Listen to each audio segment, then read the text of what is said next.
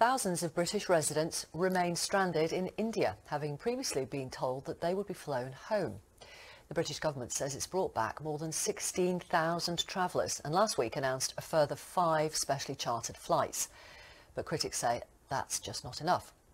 Karen Franklin was encouraged to buy tickets for a repatriation flight. She's in Tamil Nadu in southern India, but has since been informed that she isn't eligible. She doesn't know when she and her children will be reunited with her husband Joshua, who is an NHS surgeon in Plymouth. Also with us this morning is Tanmanjeet Singh Desi, who is the Labour MP for Slough, who's been overwhelmed, he says, by constituents in similar situations. Thank you all very much for talking to us. Let me start with you, Joshua. When your wife and children were unable to get their scheduled flight home, did the British government say that they should book a repatriation flight? Thanks for having me online. I'm not sure if you can see me. I can see you, yes. Welcome. All right, perfect. So again, thanks for having me online. So to be honest, the British government sent out an official letter telling us that these flights, which serve to repatriate British residents and citizens, were meant for all of us. It's an official letter. It's not something that was passed on the grapevine, to be honest. Yeah. Subsequently, we were informed that flights from southern India were departing on the 20th of April, and we were encouraged to book on those flights. We booked on the flights. We got a reply telling us to pack our bags and be ready. And once they figured out the logistics, they'll pick us up 12 to 24 hours before the flights, pending final checks and confirmations.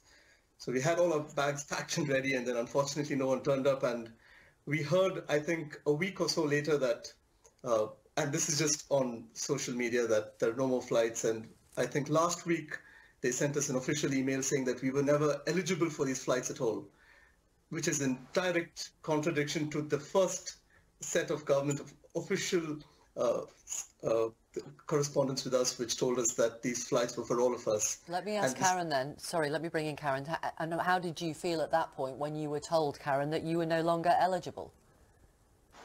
So it really was a roller coaster of emotion. We started off getting excited on the 10th of April, waited out till the 20th. They were giving out the emails 24 hours prior to know if we had secured a seat on the flight. So we'd assumed, our chances were good.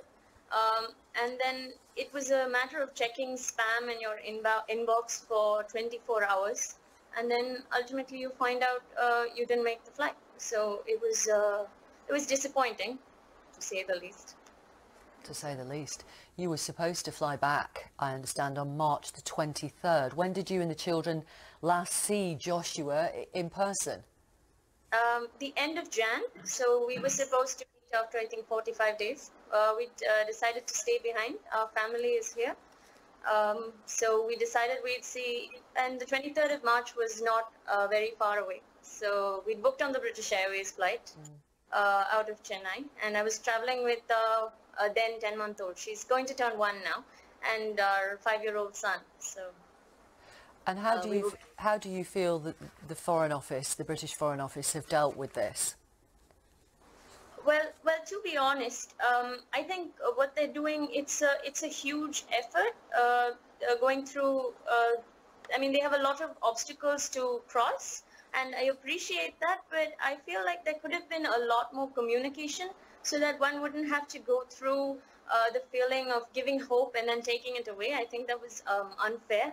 It would have been better to know right from the start that probably it wasn't meant for us. And then, I may not have pursued it or sort of, so from the May 23rd of March till April 20th, we kept our bags packed. So I think that anticipation of having to leave, explaining to my son that we aren't going, and I think if there was just communication right from the start, I think it would have been a lot better.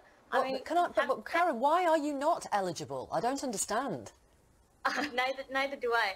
But apparently, I mean, if you do come across like the email I'd got last week, I was told, I'm sorry, you do not fit into the criteria. We are taking you off the wait list. So essentially, I have to now rely on hoping that the Indian government might open up some flights for us. Okay. So it's Joshua, do you have any idea why your wife and children are suddenly not eligible? Unfortunately not, because the first set of official correspondence from the government was that we're all eligible, as in and it's not even ambiguous.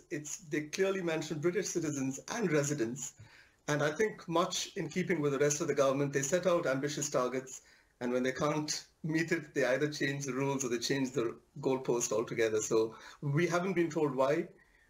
They started off officially telling us that we're all going to be on these flights, and then I think when they realized that it was probably going to be tough, they didn't even bother telling us. They just, as in telling us individually, they just sent out a few Twitter feeds saying these flights are meant only for citizens. Right, okay.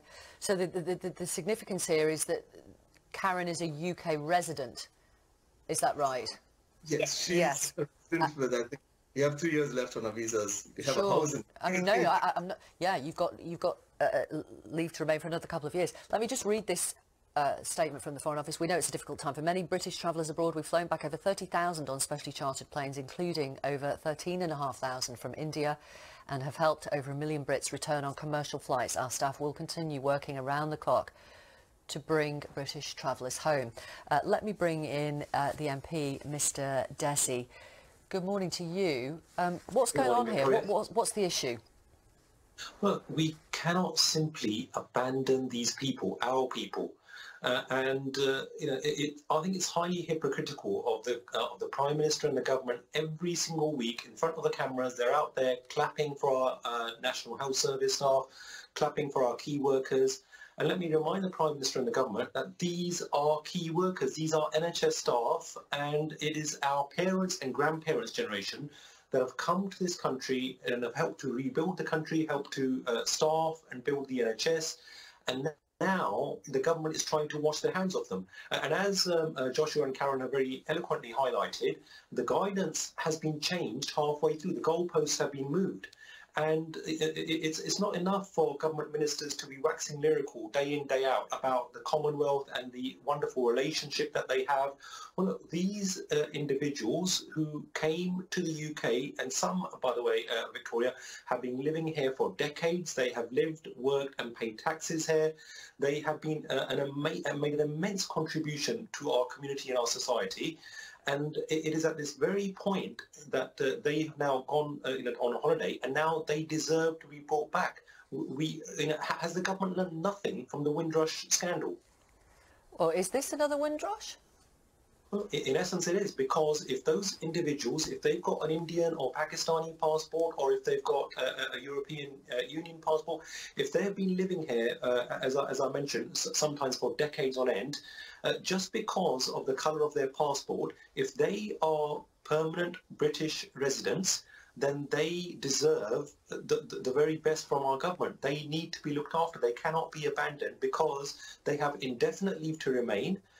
And if they have made that contribution over all of those decades, and let's not forget, that it's not just them that are NHS workers. Sometimes, as is the case here with Joshua, it's their children or their partners or their grandchildren who are now living and working as NHS staff. And many of those, by the way, are British citizens, as in they've got British passports, but some of the older generation who are now stranded out there. And I've had cases whereby the elderly are fast running out of medicine, and they are saying, look, the guidance before was that we were going to be looked after. I was under that same misconception, because that's what I read. I read the government guidance. And now we owe it to those people, to our people, to bring them back home.